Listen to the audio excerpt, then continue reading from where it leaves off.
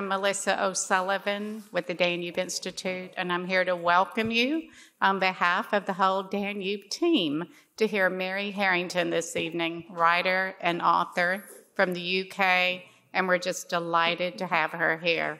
And I should say, in addition to being a writer and an author, she's a wife and a mother. So let's welcome Mary.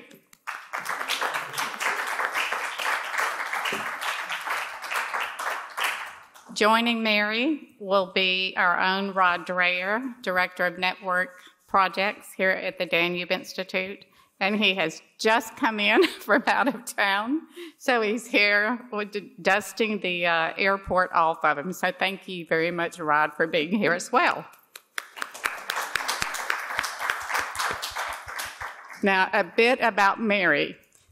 Mary Harrington is a writer and self-styled reactionary feminist. That was a term she came up with, and it seems to have stuck. Her work has been published in First Things, American Affairs, The Wall Street Journal, The New York Post, The Spectator, The New Statesman, The London Times, and The Mail on Sunday, amongst many others. She's a contributing editor at UnHerd, where she writes a weekly column. Her book, Feminism Against Progress, was published in 2023 with Forum Press. And I wanted to read you a bit from a review about her book. Feminism Against Progress is a stark warning against a dystopian future in which poor women, meaning economically, become little more than convenient sources of body parts to be harvested and wombs to be rented by the rich. Progress, quote unquote, no longer benefits the majority of women, and only a feminism that is skeptical of it can truly defend their interest in the 21st century. I'm so grateful she's here. She's got an important message for women and men. Thank you. Mary, Rod.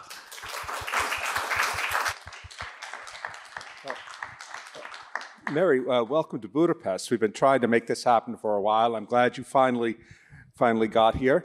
I was trying to explain to a friend of mine here who doesn't know your work, who you are, and he said, isn't she a conservative? I said, well, no, not really, but he sees Feminism Against Progress, and it's sort of discombobulates his expectations.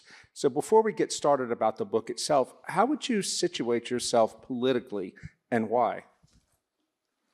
Well, this is on, good. The Colombian aphorist Nicolás Gómez Dávila said, I may be paraphrasing, but more or less, one of his favorite aphorisms of mine is that he says the reactionary only becomes a conservative in ages in which there's something to be conserved. I call myself a reactionary, partly as a byproduct of a very long argument I had with a friend via Twitter DM about whether or not post-liberal actually means anything. He said, you should call yourself a reactionary, Mary. You're a reactionary. I'm like, who are you? Where did you come from? Well, you just slid into my DMs to pick a fight with me about post-liberal. But we had this argument, and eventually I conceded that, yes, I decided he'd made a persuasive case for reactionary over post-liberal as just having a bit more content, or a bit less, or being a bit less empty. But I never really thought of myself as a conservative because I don't really think there's anything much left to conserve.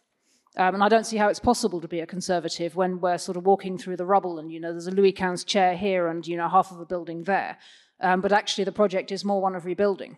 And if you're going to be rebuilding, then the question is rebuilding what? And on what basis? And in order to what values? And to me, that's the meaningful question. That's the important and the exciting question now is, what do we try and build, in the rubble of our relations with one another and our assumptions about what matters and to whom. And there's a state of almost complete liquidity, liquefaction, I think is the word I'm looking for, that we're in now. Sorry, that's probably a very evasive answer to your question. No, I think it's true, because I find myself sometimes in the same spaces. There's a very useful concept that a Marxist sociologist, Zygmunt Bauman, came up with called liquid modernity.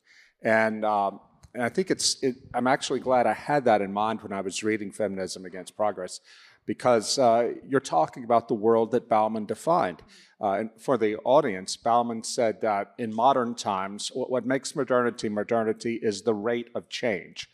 And it has sped up so fast in the 20th century and now the 21st century that before any new change of life, of habits, of institutions can become firm, it changes again. So we approach a place where what was once solid is now liquid. And of course, this concept comes from Karl Marx, the Communist Manifesto, all that is solid melts into air.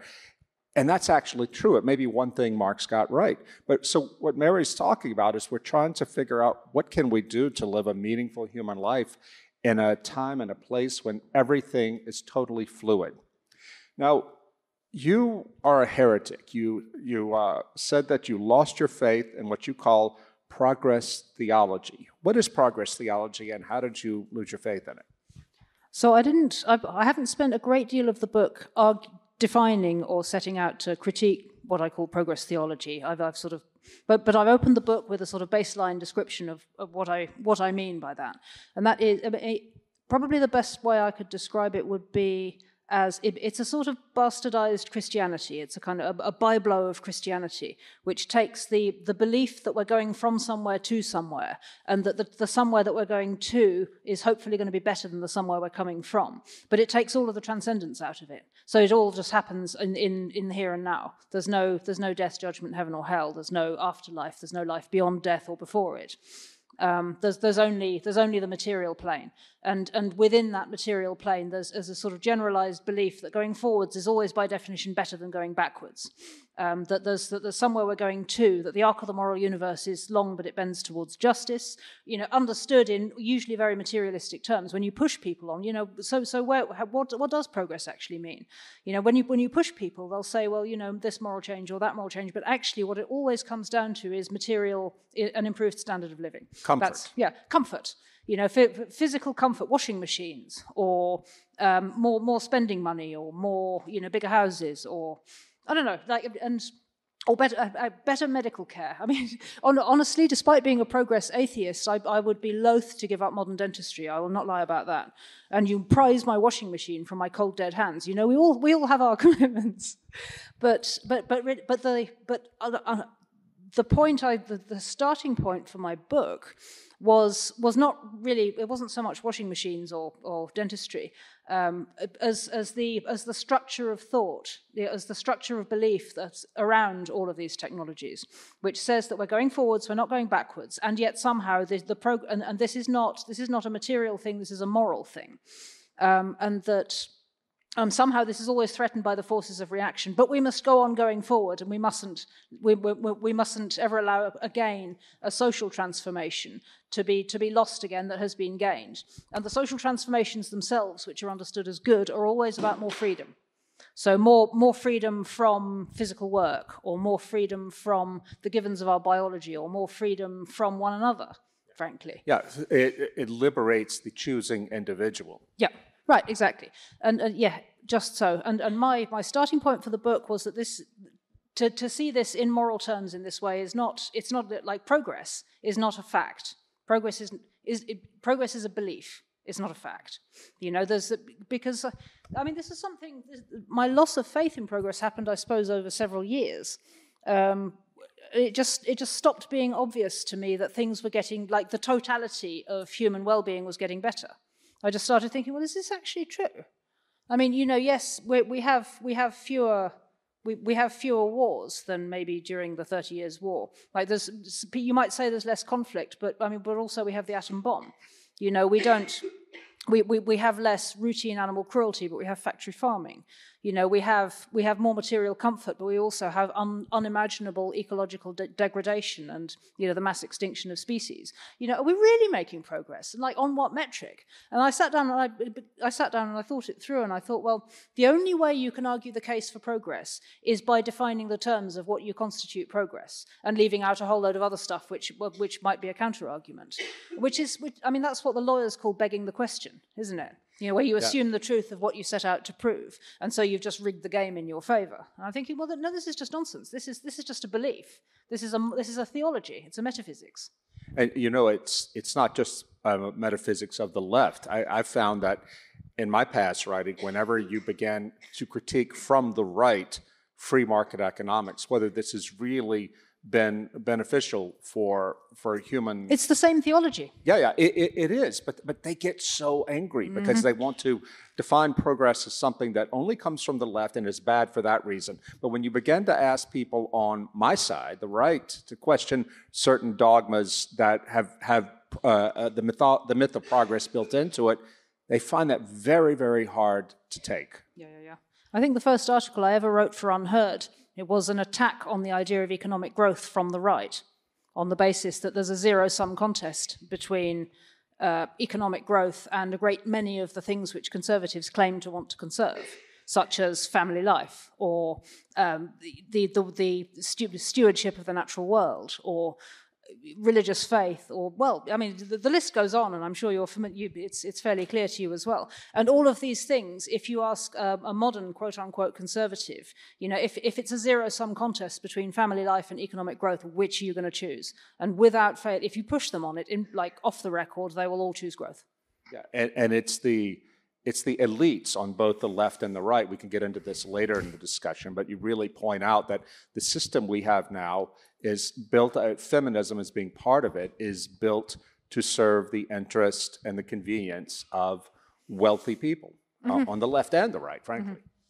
Yeah, and in a sense, the two sides, the left and the right, the liquefying social forces which come from the left and the liquefying economic forces which come nominally from the right, are two. I mean, if to use a crude metaphor, they're two cheeks of the same backside, and they're marching in lockstep because they have to. And they're both asses.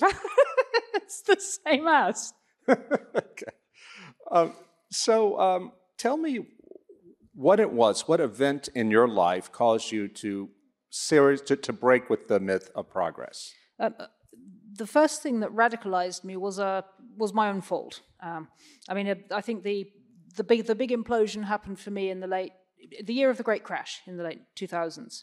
2008. 2008, yeah. It's a long, complicated story, but I founded a startup with friends, and we genuinely believed that we could simultaneously get very rich and also make the world a better place. You know, it was sort of proto-woke capital, I guess, or very third way. I mean, for those of you who were kids in the 2000s, the third way was when people in England genuinely believed that big business was going to be a delivery mechanism for social good.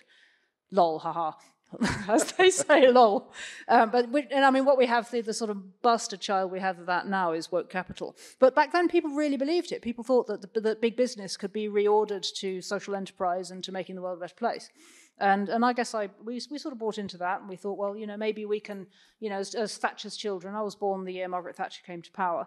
I thought, well, you know, if we do actually just live in a world where corporates are the main fabric of everything, then maybe that's all there is, and maybe we just need to find a way of wrestling that energy back towards something a bit more idealistic. So we had a go. You know, we founded a web startup, and we tried to make the world a better place by disrupting education in ways that we thought would be beneficial. And it all went wrong, partly because the Great Crash happened, but also partly because I was just too nuts to be a very kind of easy person to work with. And it was my fault, and I got kicked out, and it was devastating, to be honest. I mean, I lost my social circle, and I lost my friends, and I lost my purpose in life, I thought. I lost literally, I lost everything. I had to move house. It was awful. It was horrible. And it was just, if you go through an experience like that where just your whole world falls apart, then you end up, and it's your own fault. I just ended up asking myself a lot of questions about what I really believed, about who I really was. I left London. I retrained for a new career. By the time I came out of that sort of long, dark tea time of the soul, it was, 7 years had gone by, and I was married, and I was living in the countryside, and I had a kid. And that was, so I guess it started with losing as I thought, everything in 2008. Let me think, 2008 to 2016. So roughly a 7-year arc. And then and that was the year that Brexit happened and Donald Trump happened, and also the year I had a baby. So that was another transformative year, both in the world in general, but also in my own universe. And in the meantime, I did a lot of reading and a lot of writing and a lot of rethinking. And I suppose I got to the critique of double liberalism just about 2.5 years ahead of everybody else. Yeah. And I mean, there's a whole discourse, and you've written eloquently on some of those paradoxes, and a great many other fine thinkers have done pioneering work on that, such as Patrick Deneen. And I happened to I sort of found my way into that whole current, and brought with it the absolutely transformative experience of having just had a baby and had to rethink everything which I believed up to that point again. Yeah. About what feminism was for. Yeah, that was a striking thing for me in the book, is how having the baby was the key event in this transformation, I think. Can you talk a little bit about how that works? And I'll preface it by saying that I was in Paris last night visiting a friend. He's a new father, and he was just going on and on, mooning over the new child, about how it's changed his life. And I told him, yeah, when my wife and I were getting ready to have our first child, my sister, who already had kids, called me in New York where we were living and said, just 2 weeks before the baby was born, and said, you and Julie are about to lose most of your freedom. And I know you know that. Oh, yeah, we know that. She said, what you don't know and what you can't know until you have that baby in your arms is what you will gain. Nobody who has been on the other side, who has not had that experience, can really understand it. But trust me, it's going to be amazing. And I said, well, I will trust you. And she was completely right. That happened to you. Yeah, it happened to me. And I guess if you're the woman gestating the child, it starts earlier.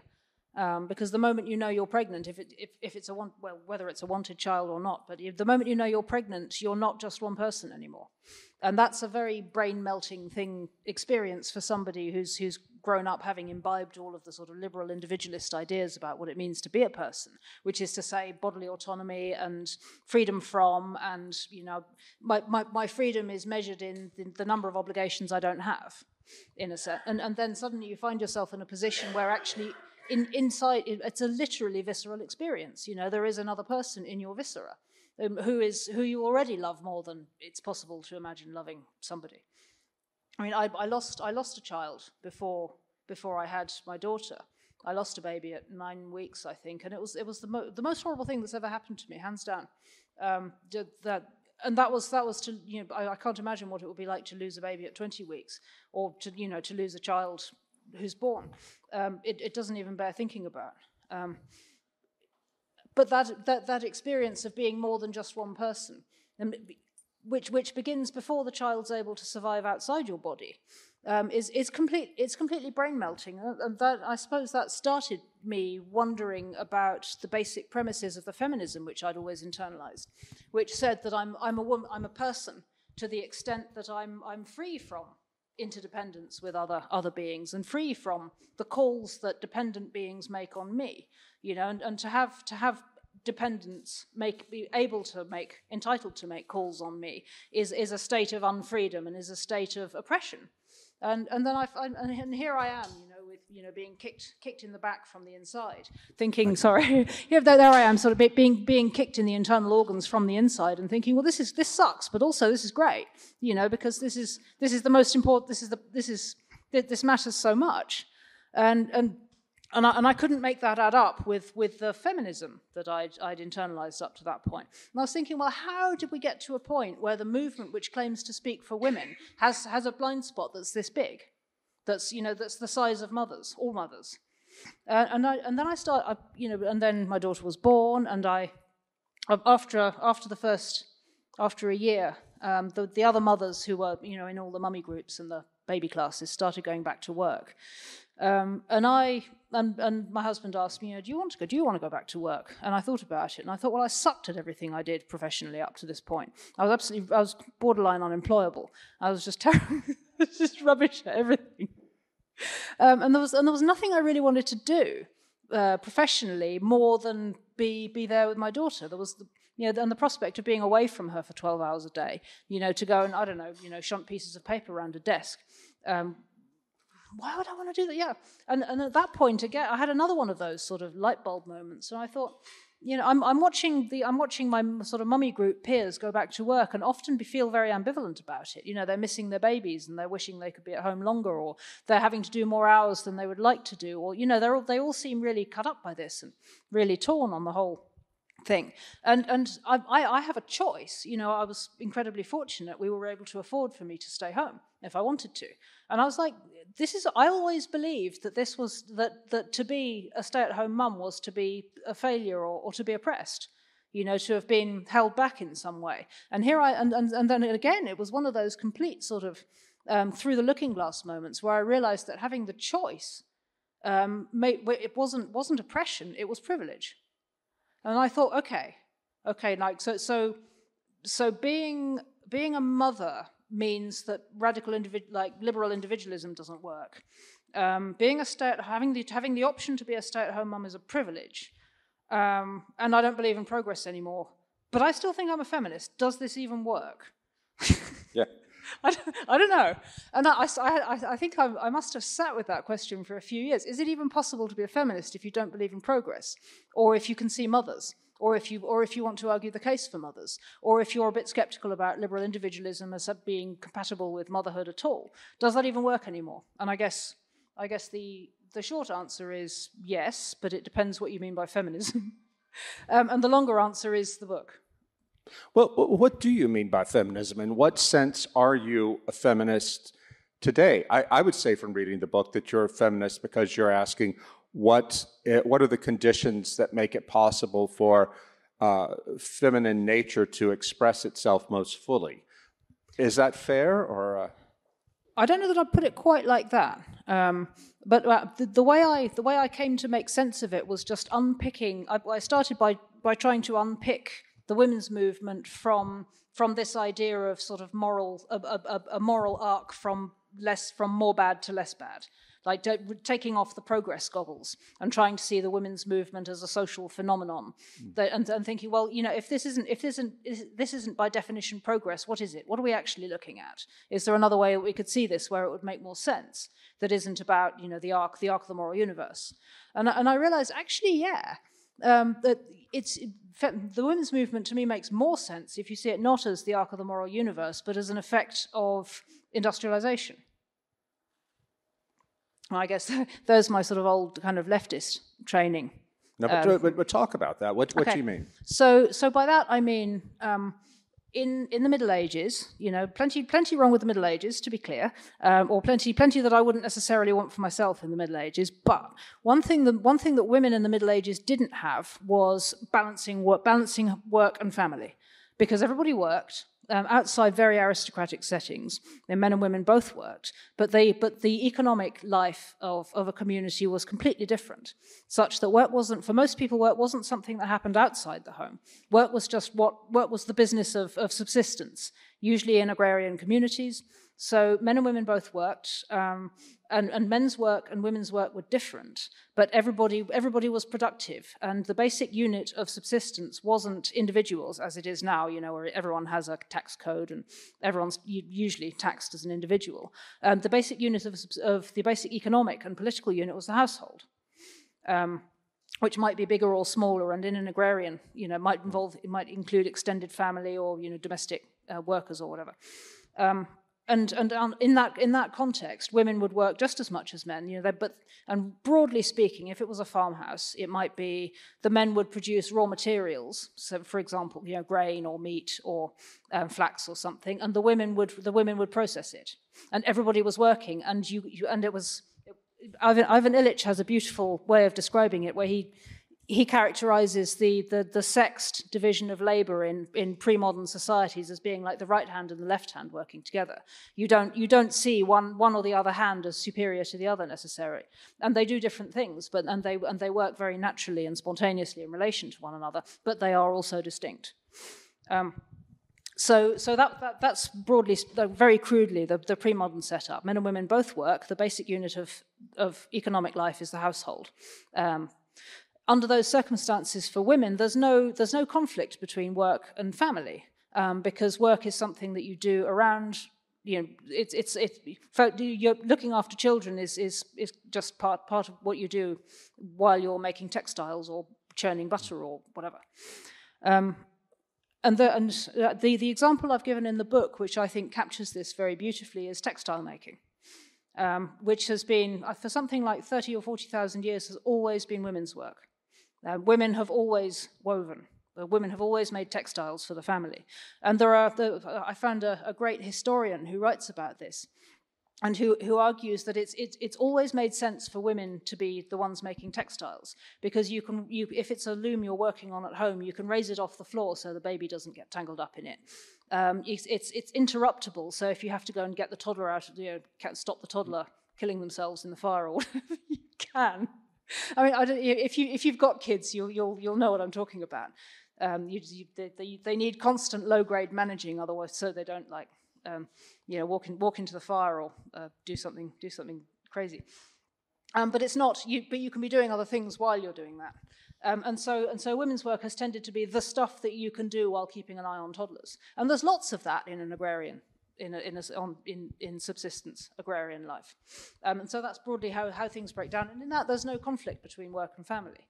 But with industrialization, it was women's work that drained away into factories before men's work did. So textile making went into factories. Food production increasingly, the processing of raw materials into food increasingly was something which was centralized and industrialized. And as the productive activities that had once been done by women in a productive household drained away from those households, the care of children can't be industrialized in the same way. You might be able to send weaving into a factory, but you can't send, well, not until more recently anyway, you can't send childcare into a factory, or not as easily anyway. And so for those women who were in the relatively fortunate position of being able to afford to still stay at home, those women, for the most part, opted to still stay at home and care for children. But in fact, they lost economic agency, and they lost they lost productive agency, and to a significant extent, I think, power in the home in the context of doing that. And really, the women's movement, which comes into being, the feminism doesn't really exist before industrialization. And it's only with the inception of the women's with the disappearance of work from the home that women are suddenly faced with a whole load of new conflicts. Whether you're a working class woman who's got to find somebody to look after their babies while you work in the factory all day, or you're a bourgeois woman who's half of whose possible activities have disappeared, and furthermore you're also completely economically dependent on a wage-earning husband, and also you're subject to the legal system which is left over from the days of productive households, under which there was a male head of the household who had all of the legal power. And so suddenly you're faced with a new material and economic situation, and legal situation as well, which leaves you radically vulnerable. And then in the context of that, the 19th century women's movement in England sort of bifurcated, and one half of it set out to make the case for bourgeois domesticity as still being valuable in its own right. Now, a lot of second wave feminists don't read the cult of the female defenders of bourgeois domesticity as feminists. I do. I think that because there was a huge amount of writing by women in the 19th century on the importance of the mother in the home, the value of the women's contribution to educating young children, and a host of other sort of household management and bourgeois domesticity related subjects. There were magazines after magazines after magazines which were devoted to this. And to me, I see that as a straightforwardly feminist voice that's saying half of what women used to do in the home has disappeared, but what we do still do in the home still matters. The care of children and the creation of a space of respite from this sort of new competitive industrial world of capitalism and competition. This matters. This is important. The haven in a heartless world. Right. Exactly. And under new circumstances, that was one half of women's characteristic response to industrialization, and the other half was to say, well, no, actually, this isn't good enough. This isn't enough because, the bourgeois domesticity is all very well if you have a good husband. But what if you have a husband who beats you, or a husband who drinks the family wage, or a husband who just abandons you? You have no political say. You can't get a job. Your husband can take your children away at the drop of a hat. You're screwed. And those women said, well, actually, we need to enter the market on the same terms as men. This was the other pole of 19th century feminism, which I've called the feminism of freedom. And this was women like Harriet Taylor Mill. Who apparently wrote half of John Stuart Mill's work, a very important early liberal. In America, I'm trying to think of, is it Stanton? Elizabeth Cady Stanton. Elizabeth. That's right, Elizabeth Cady Stanton. Yeah, but early Alice, feminist. And Alice Paul, the suffragist. These most of these figures were. But Alice Paul in particular, I think she was one of the originators of the Equal Rights Amendment that you fortunately still don't have. And who was committed to the idea that there should be absolute legal parity between the sexes all the way down. And the idea for the feminists of freedom was that the best way to pursue women's interests was for there to be no difference in the way men and women are treated. And for the feminists of care, it was about defending the home and defending the family and defending women in the context of our network of relationships, even under the diminished conditions of bourgeois domesticity. This was feminism proper. There's this back and forth, and it's a very rich and very fractious and very, very contextual, depending on where you are, back and forth between care and freedom from roughly the sort of late 18th century up to the middle of the 20th century. At which point, my argument is that the feminists of freedom won. And they did so with another tech transition, which was the arrival of contraception and then inevitably behind contraception of abortion. So how did the sexual revolution put the feminist revolution on a rocket ship? Well, it didn't. The sexual revolution ended feminism. Oh, yeah? Yeah, the sexual revolution killed feminism. But I think that wouldn't the received narrative be that when women had contraception, they could own their own fertility, and that freed them up to live their own lives as they chose to do it? Yes, Rod, because the winners write the history books. So tell us more. So what happened in the 1960s? Yeah, if you're seeing this, there's a sort of back and forth between the feminism of care and the feminism of freedom. The freedom feminists are still with us, although I think of them more as cyborg feminists now. But the feminism of freedom defeated the feminism of care in the 1960s because at that point a new technology appeared which made it seem much more possible than it ever had done before to completely get rid of the sex distinctions between men and women. So really, the feminism of care had always, to put it crude, to say there are ways in which women are just irreducibly different. We breastfeed, we give birth, we want to be with our babies. These things, we can't just say that we can't just treat men and women the same across the board because sometimes women want to be treated differently. That's a sort of broadly a sort of an embodied sex realist feminism of care perspective. And the feminists of freedom say, well, forget all of that. Actually, what we need is equal rights in the workplace. And I'm being very reductive here. But what the sexual revolution did, which is properly speaking, it's not the sexual revolution, it's the transhumanist revolution. But the arrival of legal birth control gave men and women both the impression that we could act as if there are no, the most distinctive sex difference between men and women could just be done away with. If I can have sex like a man, then it somehow comes to seem much more believable that I can live like a man in every other respect. Particularly as manual labour is starting to drain away with the rise of the knowledge economy, and more and more men and women are just doing desk jobs. And I mean, at the end of the day, if I'm a lawyer or something, it doesn't really matter what sex I am, not in theory. I mean, there's no significant cognitive differences, not significant enough cognitive differences on average between men and women to say definitively women shouldn't do these jobs. The only major obstacle is women's different reproductive cycles, and if you can use medication or surgery to control those, I mean there are for at least for knowledge workers no meaningful differences left between the sexes, and at that point the feminists of freedom were like, right, this is it, let's go, finally, we have a technology which will give us what we want.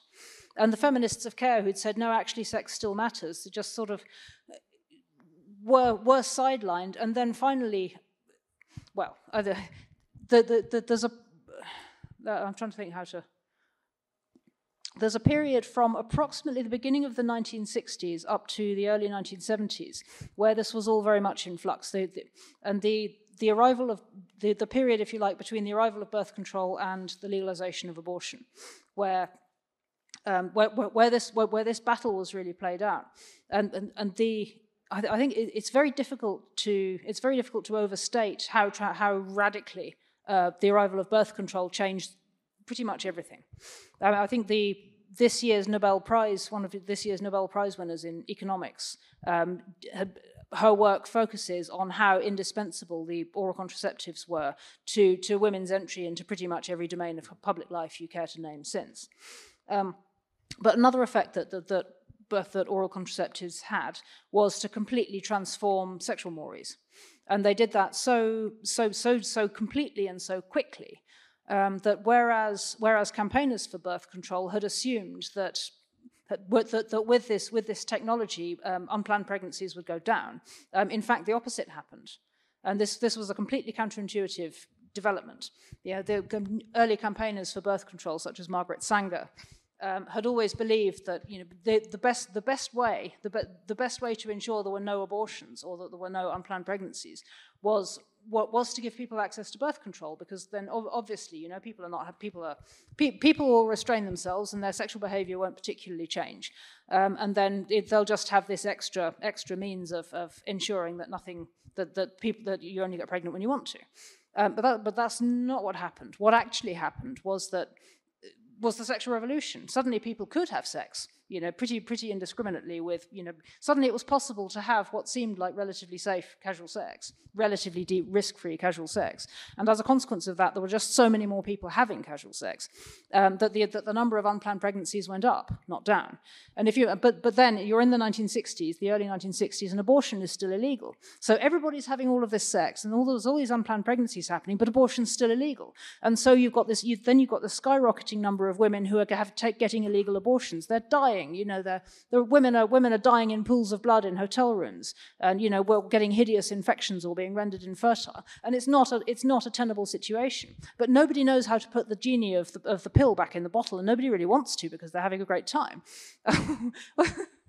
And so then it creates this inexorable ratchet towards the legalization of abortion, which becomes the feminist issue.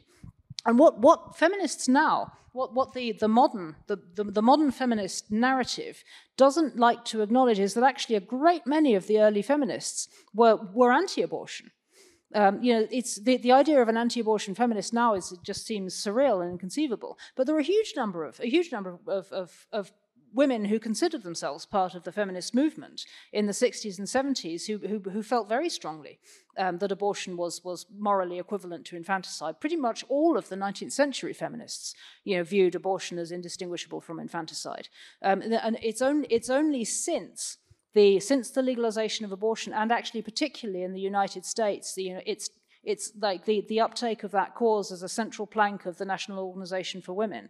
I don't want to go down the historical rabbit hole about now, but it's only since the legalization of abortion and everything which has followed from that, and the economic order which we've ended up with downstream of that it's come to seem so unthinkable that that a feminist could also question the morality or the legality or even the feminist credentials of that procedure.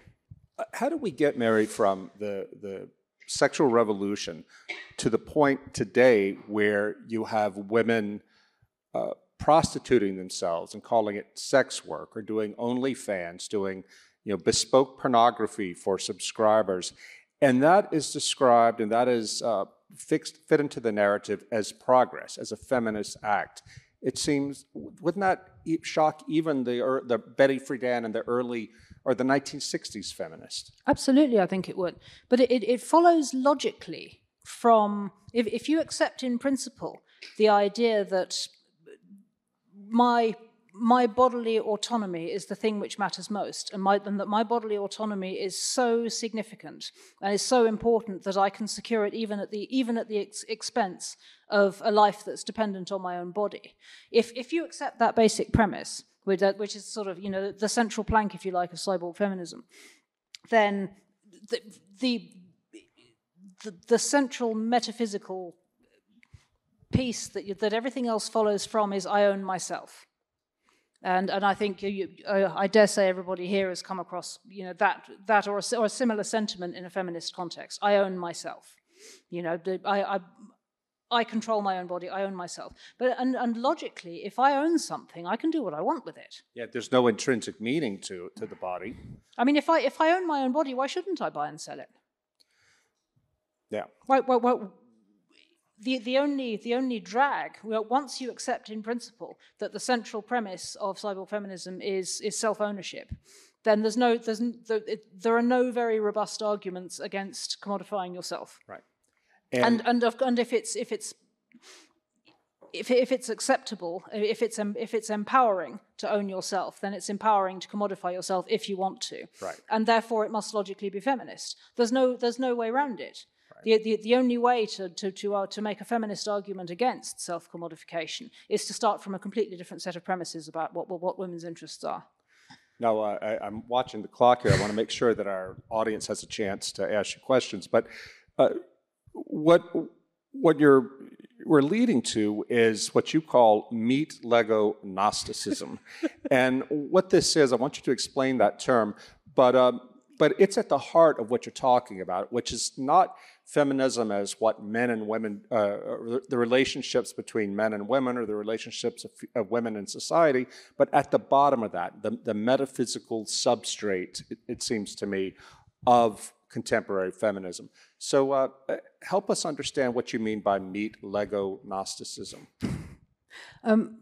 I'll see if I can back up a little bit, and I'll get to meat Lego, which I think is fairly self-explanatory. What I mean by meat Lego is this belief that a great many people have that our body parts are just, you know, pieces that can be removed or added or reconfigured, you know, as people according to desire, and I draw parallels between that belief and the distaste for the material world that comes through in the early Gnostic heresies. But how do we get to meet? How do we get to that belief system?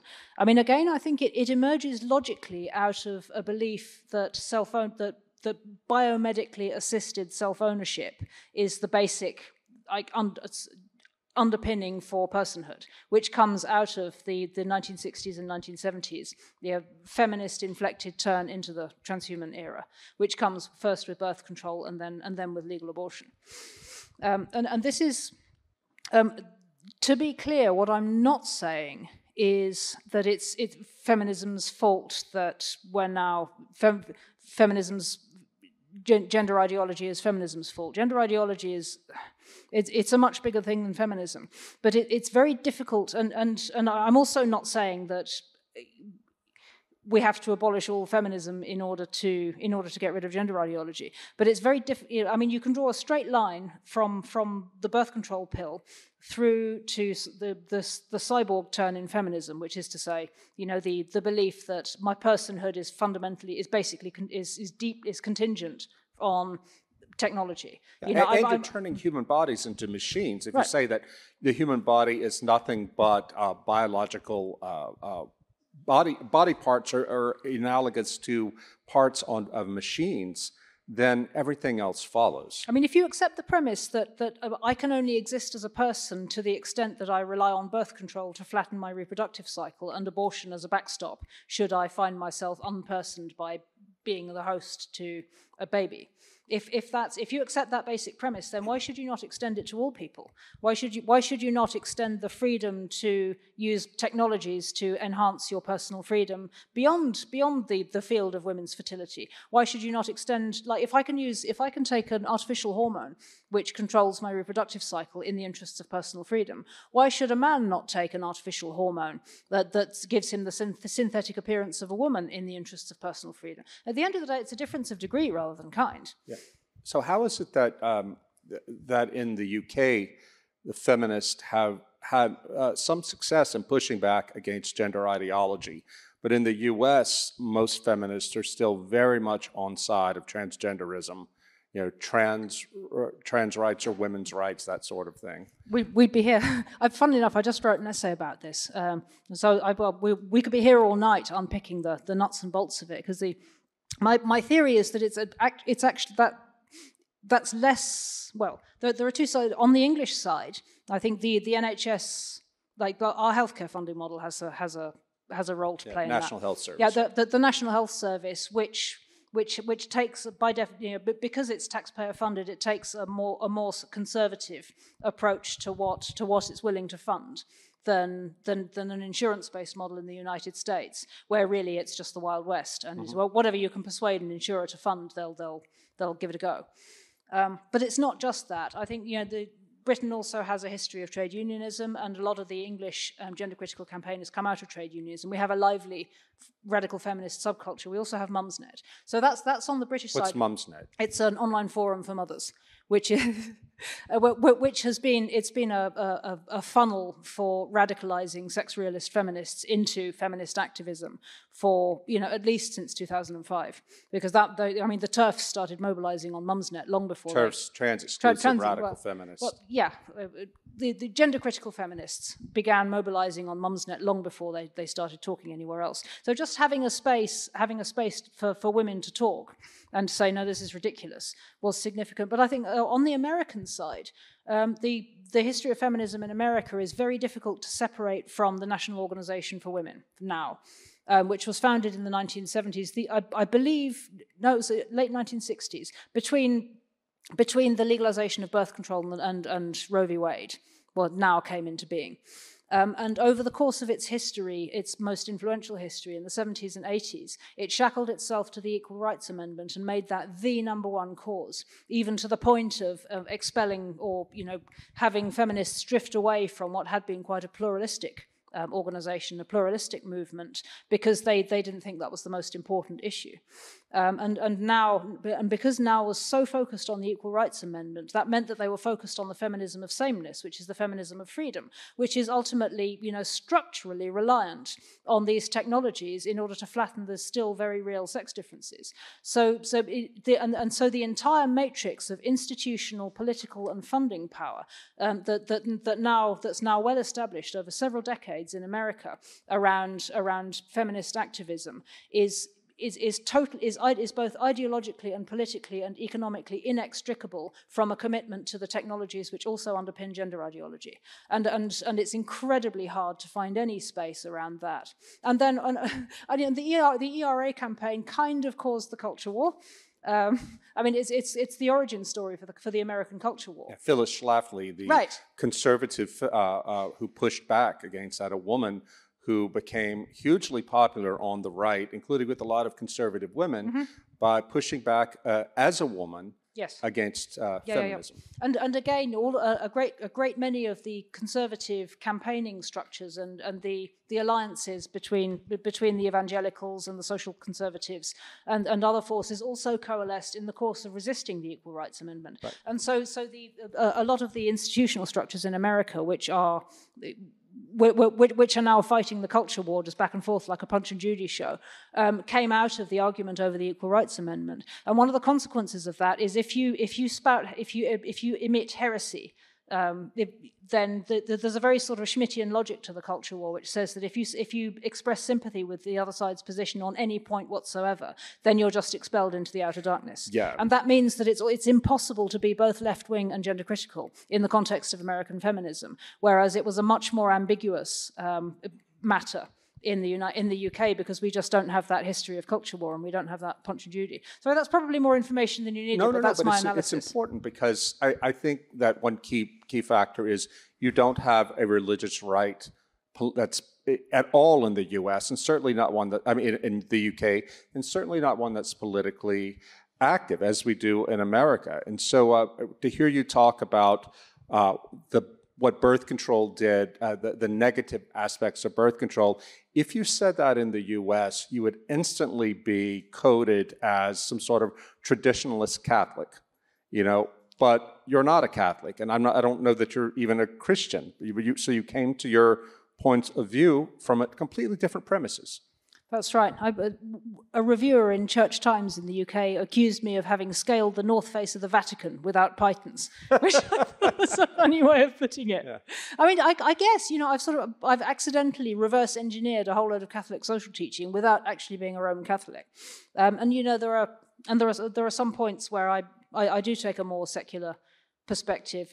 For example, I don't take an absolutist position on abortion, and I really went back and forth on that, because if I were to follow the logic of my arguments all the way through, I ought to be saying we should ban it tomorrow. But as a feminist, I can't in good faith do that, because I think, were abortion access just to be withdrawn tomorrow, in the context of the way social mores have changed and all of the other things all the other economic and social incentives and assumptions that people and habits that people have. That have come downstream of its legalization, those behaviors wouldn't change overnight, and the cost in suffering would be unimaginable.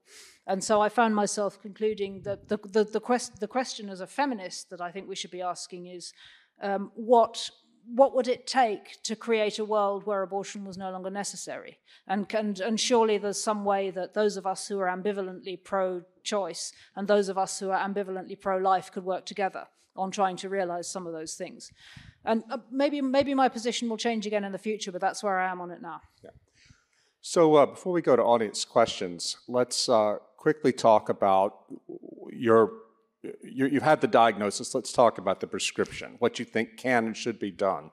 The first thing you say that people should do to rebuild something out of the ruins of contemporary culture is to get married. But you say that there's no going back to a pre-1950s or 1950s pre-sexual revolution idea of marriage. Can you unpack that for us? My case for marriage is it's even more doomerish than that, to be honest. I mean, I look at the way the world is going, and I don't even know if there'll be any welfare state in existence by the time my daughter's an adult. And under those, and the advice I'll be giving her is that if you want to be a mother, you shouldn't be relying. Don't assume that that the state is going to be there to pick you up if you end up being a single mother. Life is hard enough as it is for single mothers, even with some measure of state support in place. Don't assume that any of that is still going to be there by the time you're an adult.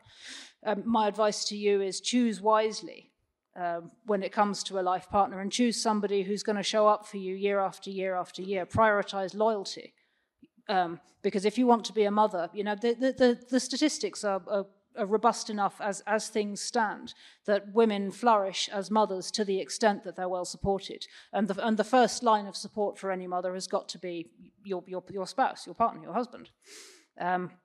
The father of your children is more likely to stick around if you're married. He's more likely to be involved with the children if you're married, and there are people have done great work on why it's obviously better for children for both parents to be present and to remain married. I mean, all of this, I can give you chapter and verse on the sociology of it, but from a women's point, it's straightforwardly in women's interests to be prioritizing finding a good man who'll stick with you, because I think the world is growing more frightening and more unstable and more economically unpredictable. We seem to be in a kind of rolling polycrisis. And the advice I'd give to any woman who's considering having children is make sure you do it with somebody who's going to stick around and who's got your back, because I don't see right. the years of peak progress coming back. Yeah, you say in the book that we need to surrender the modern conception that marriage is primarily about personal fulfillment and expression, Absolutely. And instead go back to thinking of marriage as a means to create conditions to have a meaningful life. Yeah, it's an enabling condition for flourishing in all kinds of other ways. I think we got to a point just through material abundance and relative peace of believing of seeing relationships as a kind of vector for self-fulfillment, like a sort of consumer product that you buy that you think is like a new handbag that you buy that you think is going to make you happy, and to assume that it's fine to discard that if at any point the product doesn't live up to expectations or it's not delivering self-actualization anymore, which is fine if you're very, very rich. Or if you're confident that you're going to be able to rely on the state to pick up the pieces and to keep body and soul together for you. I mean, it sucks for the kids, but nobody really bothers to talk about that. But if we're past peak progress, as I believe, then I don't think we can rely on that paradigm anymore. And I think we need to abandon the romantic paradigm of marriage and to think of it in very much more pragmatic terms. Some people say, well, this sounds a bit bleak and a bit dreary, and no, actually not. So committing to one person to build a life together in perpetuity is an incredibly romantic thing to do. It's just that the day-to-day grind is hard work. But if you see your partnership as the enabling condition for everything else to flourish, and particularly as the enabling condition for enabling children to flourish. To me, that's not less romantic, but more. It's just a different way of looking at it. Now, your second prescription was, in the title of the chapter part is "Let Men Be," which is to say, let men be men. What do you mean by that? The argument I made in that chapter is that one of the undercounted costs of the feminism of the feminist pursuit of sameness and the flattening of sex difference has been the loss of male social spaces, and I think that's a very, very underpriced and very grave cost. In that, people fret about the epidemic of male loneliness, and you get well-meaning feminists saying, oh, if only men would go to therapy or talk about their feelings to one another, then maybe they wouldn't all be miserable. And I was thinking, no, you've got it completely wrong. Like, anybody who has eyes and looks at your average guy will see that sitting around talking about their feelings in some sort of encounter group isn't going to work. If you just let the poor guy, just let them have sheds. I'm sorry. I don't know if Hungarian men have garden sheds, but this is an English tradition. A garden shed. Garden sheds.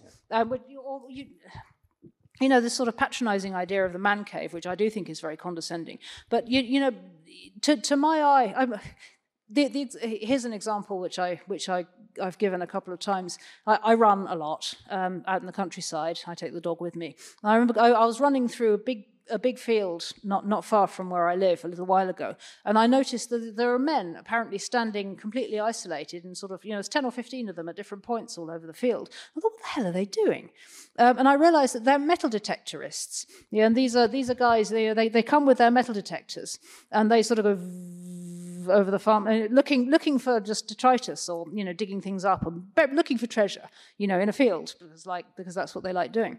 And there are people who are really into this, men really, who are really into this. And it struck me as they're dotted around. There must be sort of 5-minute walk between each of them. And it suddenly hit me as I was running through the field. These men are socializing. And they're just doing it on a frequency which is completely inaccessible to me. And they would, and I'm willing to bet that at the end of their metal detectorizing session, they'd all go back to their cars, which are parked in a neighbouring field, and they'd grunt at each other in passing, and they'd agree to convene again for another detectorizing. And they've had a great and they've had a great time. And I'm like, I've no idea what's going on here, but these guys are socializing. And when I say let men be, I mean, can we just back off a bit and stop trying to manage how men socialize with one another? Because I'm never going to understand how it works. But can we just accept that that's a thing? Yeah, no, I think that this is, you're pointing to the lie that men and women are basically interchangeable. It's not true. One of the things that a lot of my guy friends and I laugh about is an old Far Side cartoon. There was an American syndicated cartoon in the 80s and 90s called The Far Side. It's very funny. And in one of the best-known panels, it's a man and a woman in a car driving out on a date. And the little thought bubble over the woman is, does he like me? I don't know. What, did he just look at me? What is he thinking? And on and on and on. She's obsessing. And the thought bubble over the man's head is, I think my favorite flavor is vanilla. And it's true. It's true. Every man I know talks about, my wife, she just won't believe me when I tell her that, no, I'm not worried about this sort of thing. Right. So. Yeah. I mean, there's a whole lot more to the discussion I've made in the book. I mean, the fact that men and women have different patterns of sociality, which seems just observably true to me. Like there are a number of things that follow from that, and there are a number of things that follow for women or for feminists really from accepting that in principle.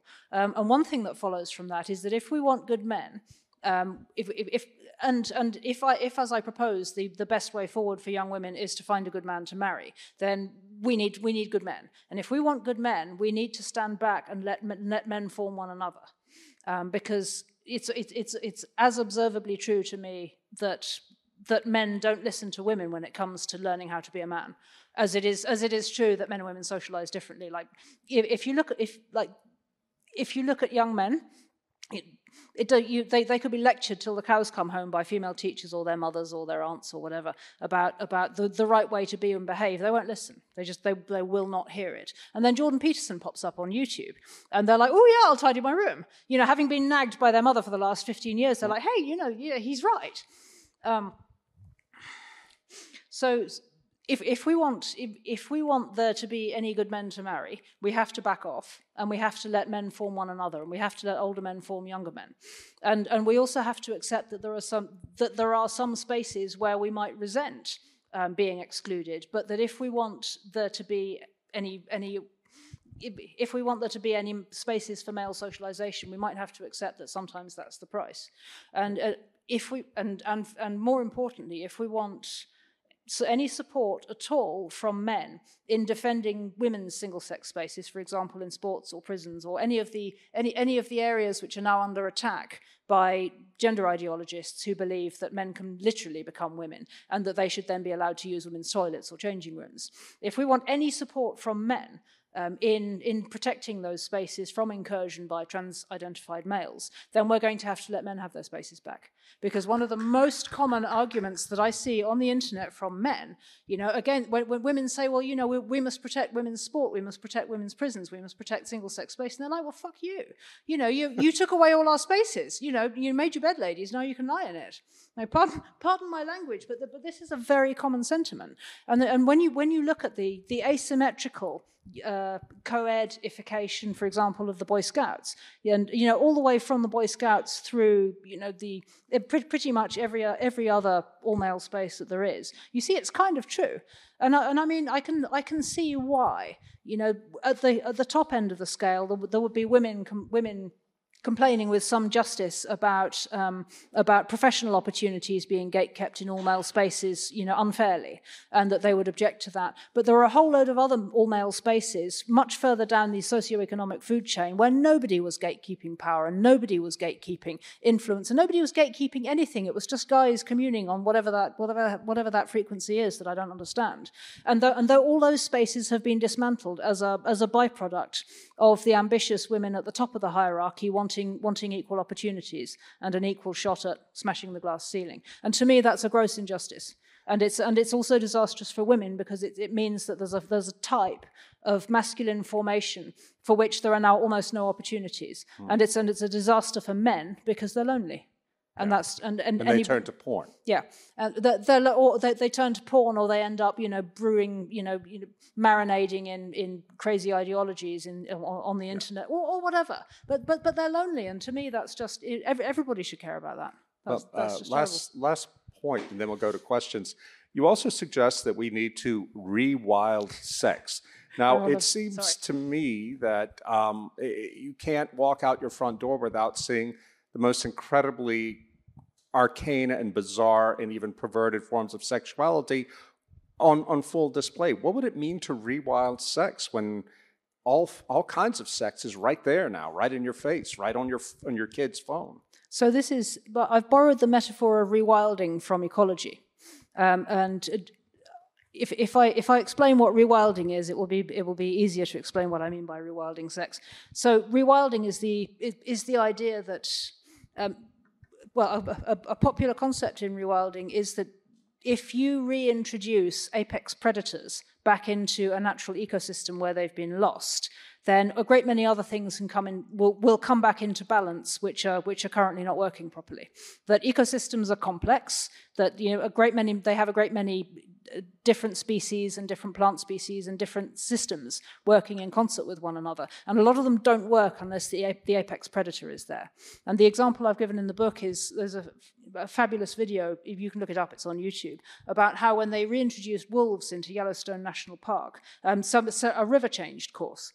And this happened through a complex set of interactions where the wolves were eating more of a certain kind of animal, and therefore that was destroying some of the plant life in a different way. And as a consequence of that, so the riverbed started to change course.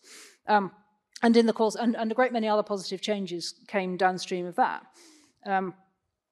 So where I draw a parallel between this and rewilding sex is by saying that if we want to rebalance our sexual ecology, which is the absolute core of the relation between men and women, and the absolute core of how men and women live together is our sexual relation to one another, then we have to reintroduce the equivalent of the apex predator, which is the meaningful possibility of pregnancy. And that means, if we want to rebalance in women's interests as well as in men's interests our sexual relations, that means a feminist case against the pill. There were sharp intakes of breath from a lot of my feminist friends when I made this case. Although, funnily enough, it was actually mostly the boomers who seemed appalled. The boomers? Yeah. Well, I mean, I guess they all came of age, in the sexual revolution. Younger women, I was expecting a lot more pushback from younger women, and actually, I haven't really received it. And then I realized that the reason for this is that it's pretty normal, if you're in your early 20s as an averagely liberal young woman now, to have been put on the pill just routinely by your doctor at the age of 14, and maybe to have spent 10 years on this radically mind-altering substance, mostly just so you could have loveless sex with guys who don't particularly care about you, and that you probably won't come. And so after 10 years of this, they've come off the pill and they've just had a complete personality transplant. All of the things that they thought were chronic mental health conditions have abruptly disappeared. And they're like, what did you just do to me? What was that? And there are a great many young women in their early to mid-20s who I speak to who feel like the pill did a real number on them. And who may in no way be a social conservative, right? And many of them they're not social conservatives. They're not particularly Christian. They're not even, but they've been given this substance as a completely routine matter of course, and they're appalled at what was done to them, and they're not even particularly into the kind of sexual culture which we have derived as a consequence of being able to de-risk sex in this way. And who long for partnership, and they long for intimacy, and they want to have kids, and are forswearing. There's a powerful movement for natural family planning, which is even among women who wouldn't know Catholic social teaching if it bit them on the ankle. Well, we might need to explain briefly natural family planning for a Hungarian audience. No, NFP is something that in the U.S. at least. It's something that people who are faithful Catholics follow. It is a way of controlling your fertility without using artificial contraception, birth control. It's approved by the Catholic Church, and a lot of faithful Catholics use it. Not just faithful Catholics, but women of all kinds who want to control their fertility without jacking their bodies up with hormones. Yeah. And this is becoming increasingly popular, even with averagely secular young women who just want to feel more attuned to their bodies, and who are no longer interested in jacking themselves up on artificial hormones, which leave them fat. I mean, I was on the pill for 3 or 4 years in my late teens. It just made me fat and took away my fat and crazy. I was really crazy and took away my libido. And I mean, what's the point of de-risking sex when you just don't even want to have it? And also you're miserable. That sucks. All right. Well, let's turn to the audience. I know there's got to be a lot of people here with questions. Yes. So earlier on in the talk, you talked about the difference between like post-liberalism and reactionary feminism, etc. And to me, when I look at post-liberalism, it seems to me it's people coming from both the left and the right who are kind of disillusioned with the kind of like the liberalism of the left, the social liberalism of the right, and and then the economic liberalism of the right, and they want something which is different, and they tend to and it almost is a kind of nostalgia for what happened for Christianity, I think. And what I'm seeing now, I mean, I'm a practicing Christian, but in spite of Mr. Orban's rhetoric about Hungary being a Christian country and everything like that, Christianity is just as much on the wane here as it is everywhere else in Europe. I mean, I go to church, everyone in my church is old, okay? And this is not atypical, I don't think. So do you think the kind of world which you're kind of imagining is possible in such a post-Christian era, in a totally secular world? That's a great question. Is what you propose possible in a post-Christian culture? My Catholic critics argue that no, to which I would say, you may be right, but we have to try. I don't know is the short answer. I feel I share your pessimism about institutional Christianity. I don't think Christianity is toast altogether. I just think institutional Christianity is toast.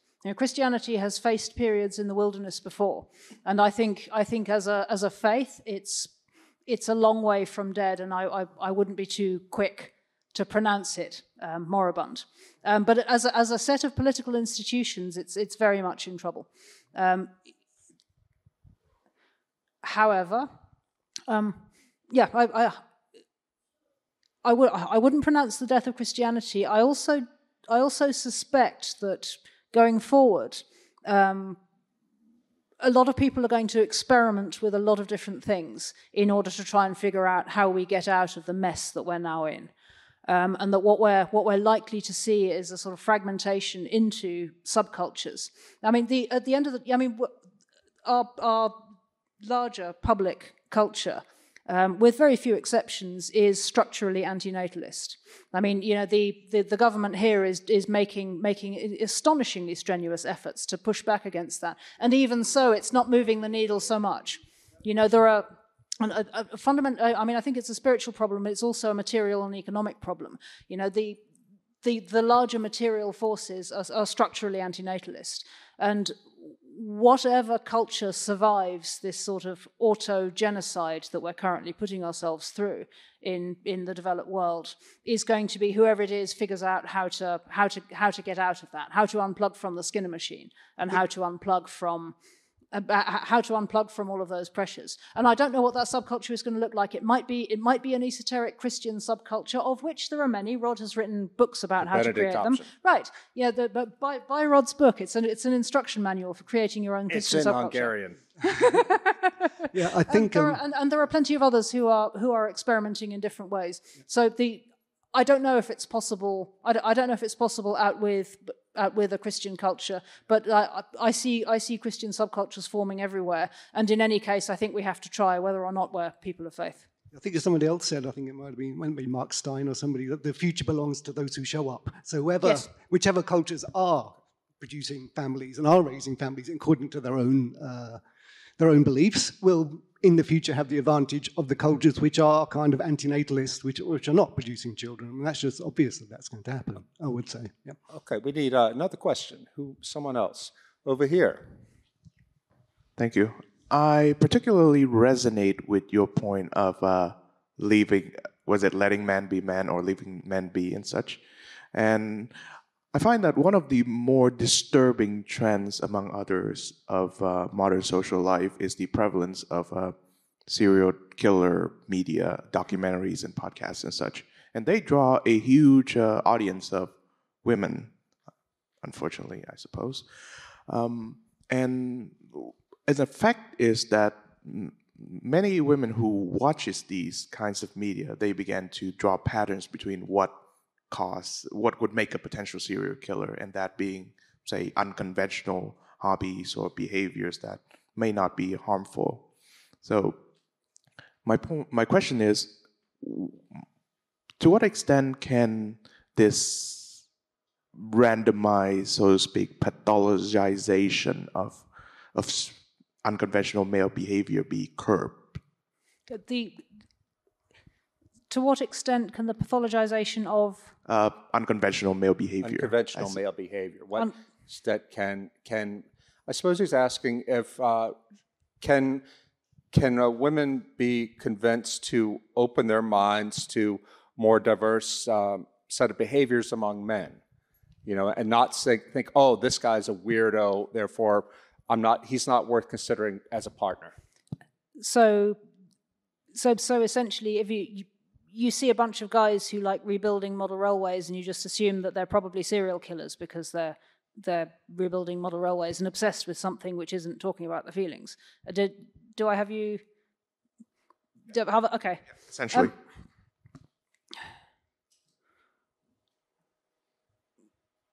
Can I persuade all of the women in the world not to look at men's innocent obsession with model railways in that way? No. I mean, I can only jump up and down saying, like, please just leave. Like, most guys are quite nice. Can you just leave them alone a bit? I don't know. I mean, I think the internet is a huge is a crazy accelerant of this kind of toxicity, because it has one of the effects that it has is of allowing people to pursue their obsessions, but also whilst also remaining very atomized. I mean, I see sort of garden shed hobbyists. Like, to me, that's a sort of life-giving and life-affirming thing, to the extent that it allows people, particularly men, to socialize without having to sit around talking about their feelings, but in real life. I mean, it seems clear to me that men benefit perhaps much more than women from doing stuff together.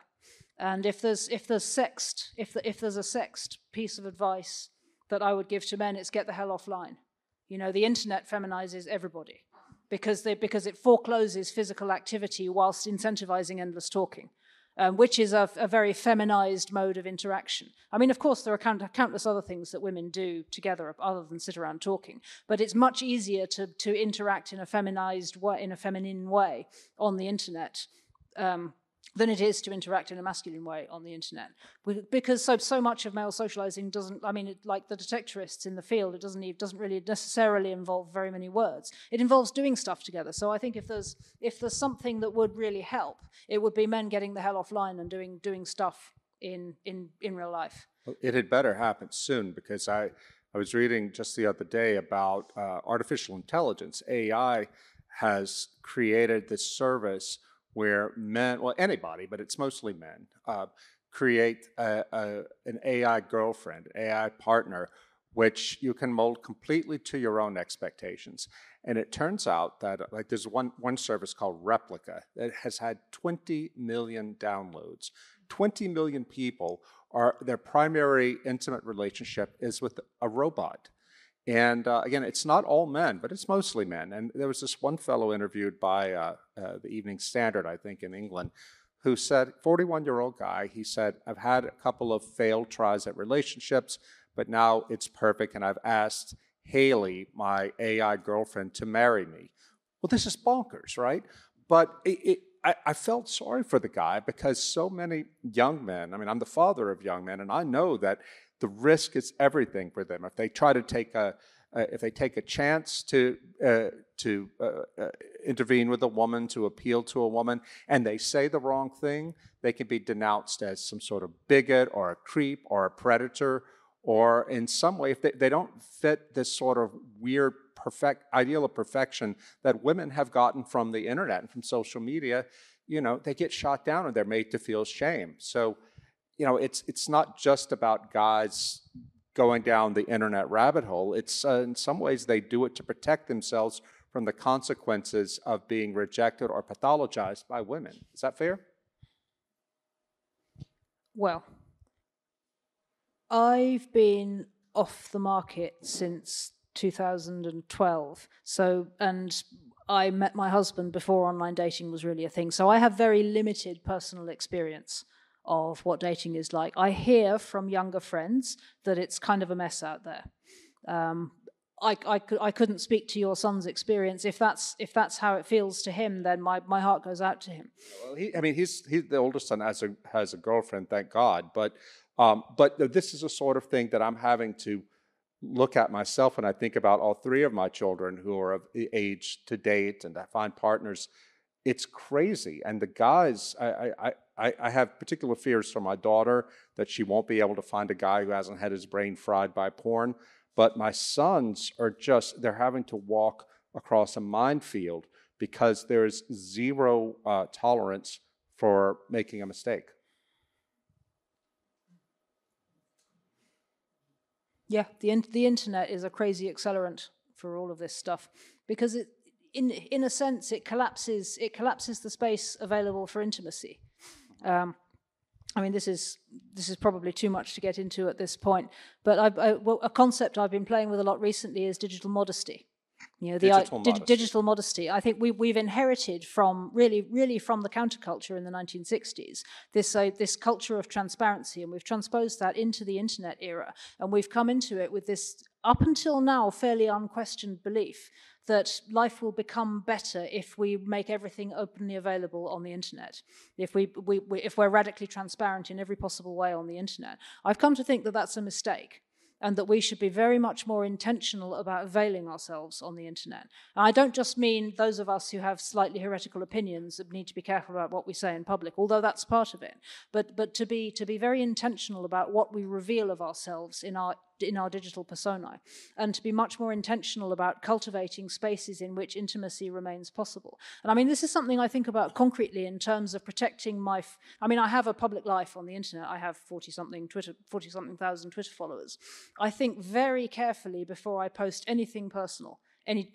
Even down to, am I showing too much of my home in a photograph I've just taken of one of my chickens? Is it appropriate to share photos of my dog? I think my dog is okay. My dog appeared in a Spectator podcast with me because I had to bring her to London. So my dog is, I'll share photos of my dog. I will not publish photos. No selfies, no pictures of my family, no pictures of my husband, no pictures of my home, no information about any of them. And to me, that's a basic discipline, and it's a basic duty which I owe to my family to shield the relationships which don't just belong to me and that I don't have a right to mine for content. And I think unless we're able to cultivate very intentionally a kind of modesty and a deliberate refusal to turn ourselves into internet spectacle, then there is no possibility for the kind of intimacy that you're talking about.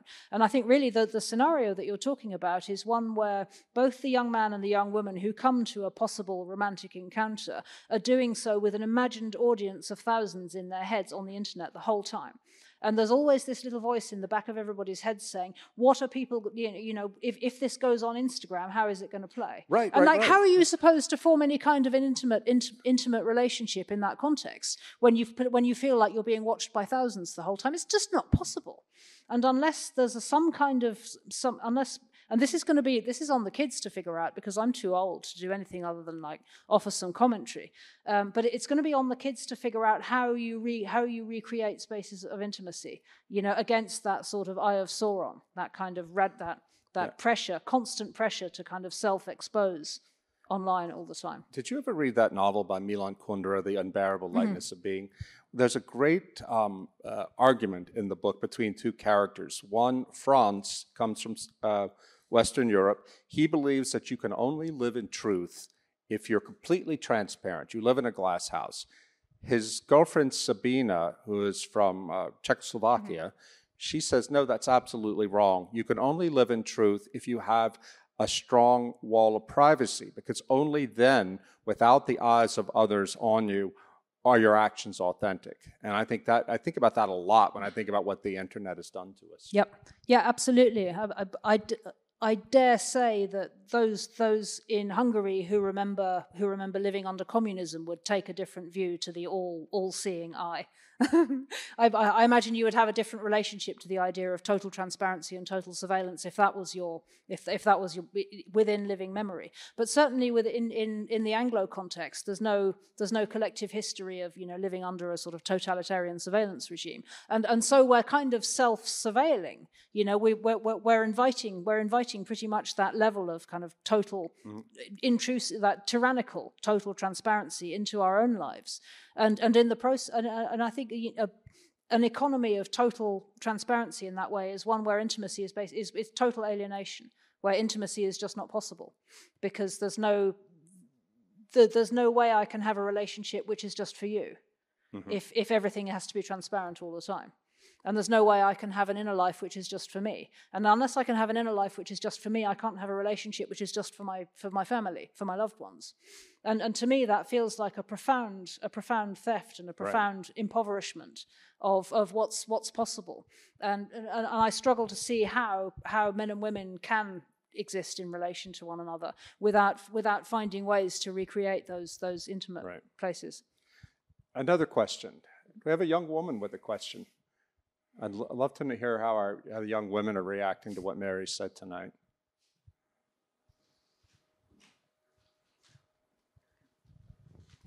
Hello. So back to the marriage and let man be a man. I come from the US and I grew up in a very man-hating environment. In my uni, at the start of my freshman or first year, in my first semester, the professor right away told us that to never get married, the white man is the enemy of us, and that our children will turn into our pets.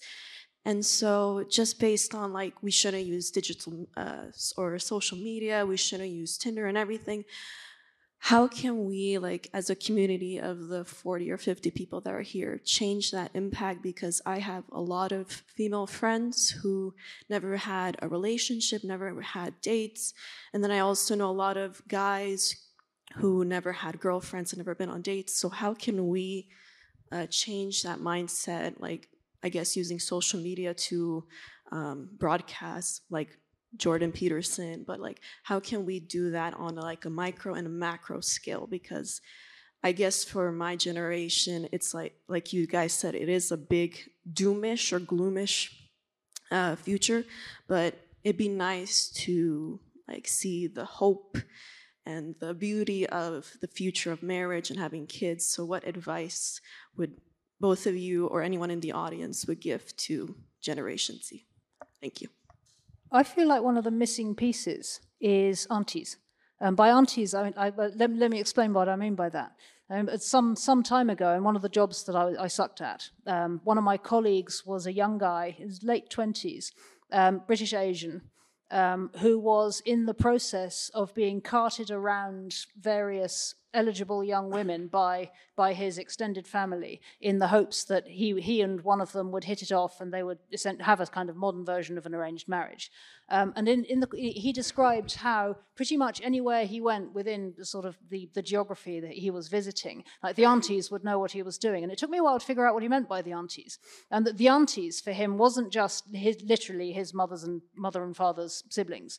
It was an entire gossip network of older women who felt entitled at any point to interfere in his life and the life of other young people of a similar age, and who always knew everything that was going on, and who basically ran the social fabric for his community in that part of northwest London.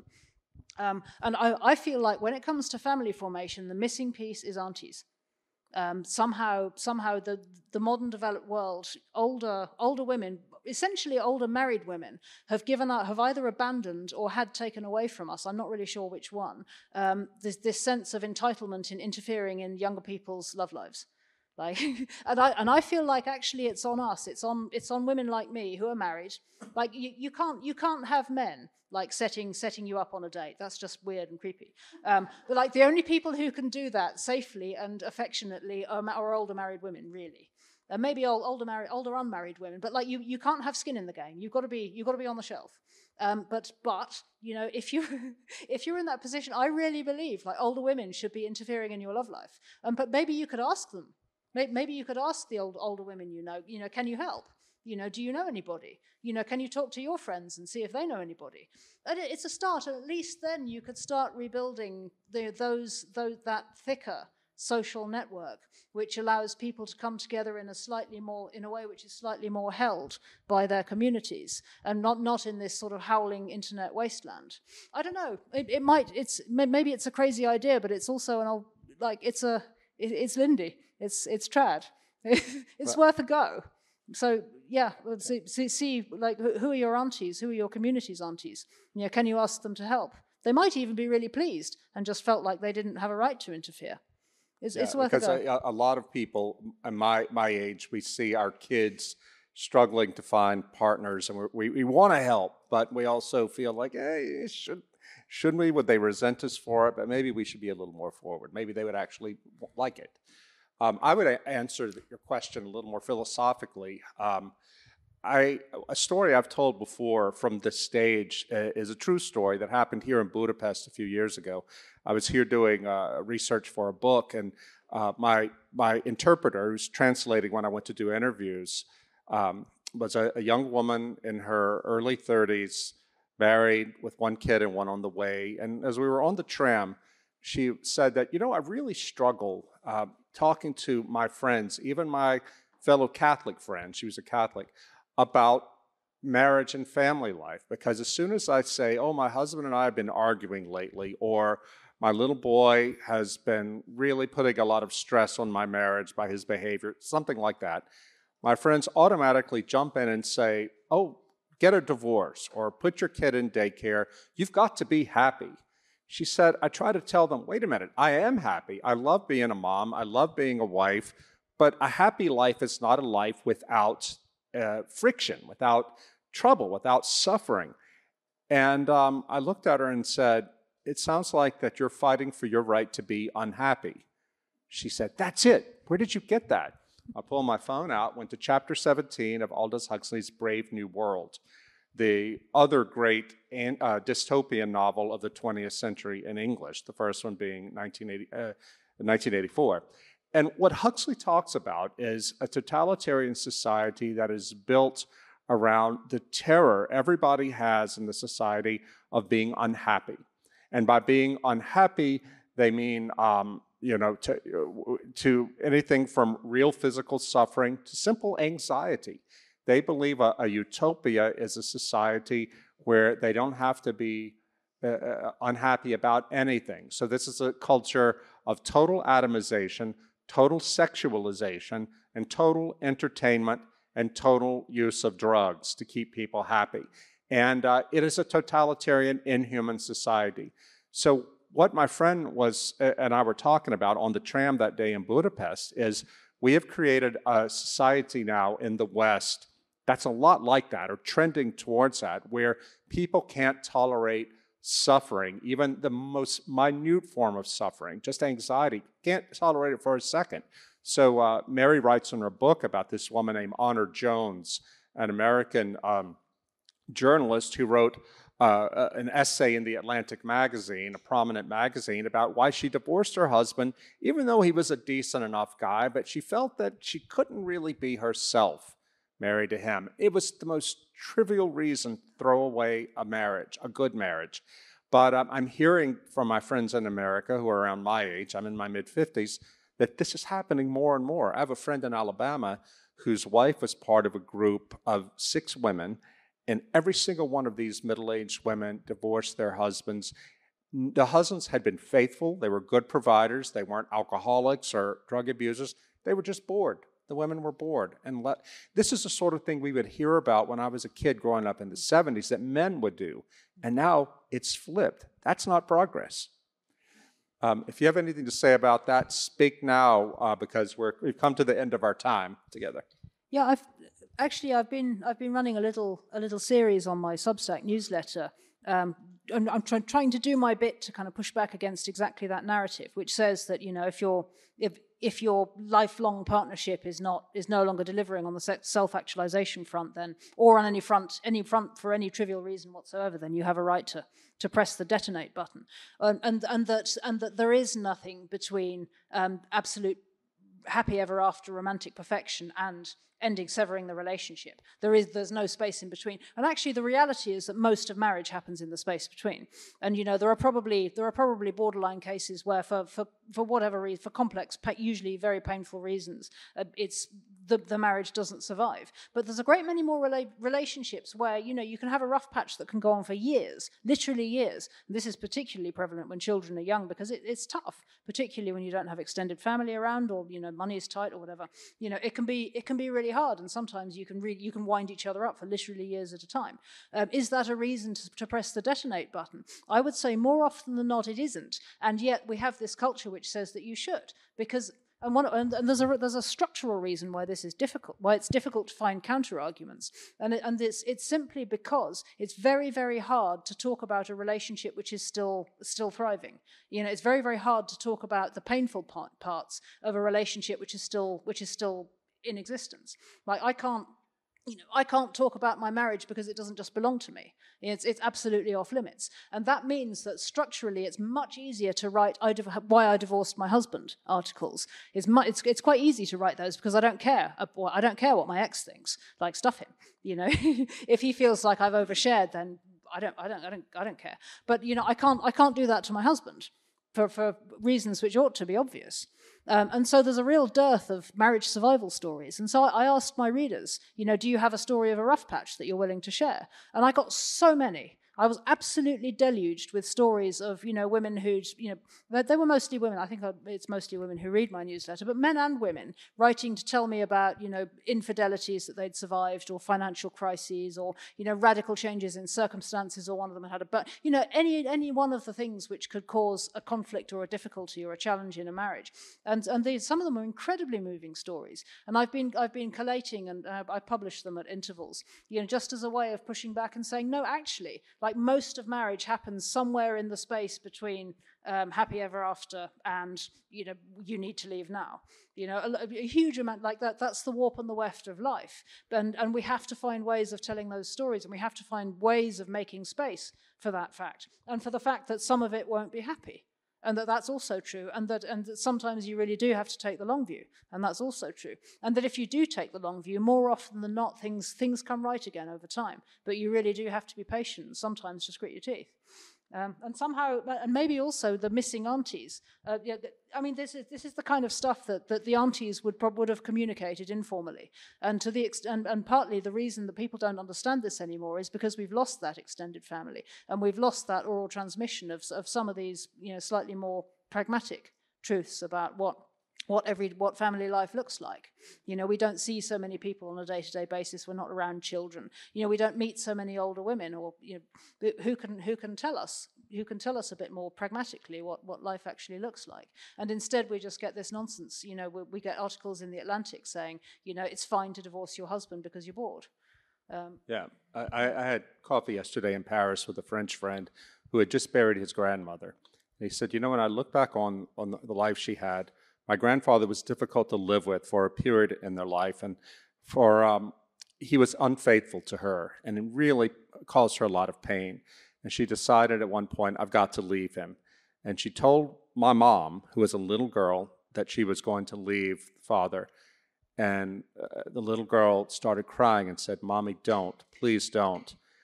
And the grandmother decided, okay, I'll stay for the child.